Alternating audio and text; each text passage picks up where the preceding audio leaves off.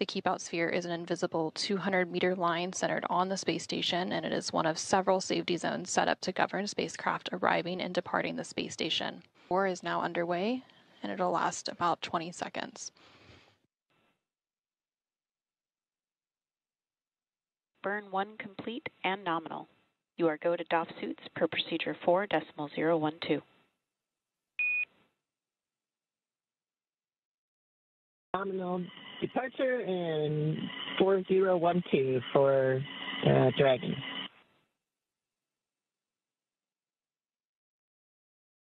From now, after Dragon is well on its way back to Earth and outside of the approach ellipsoid.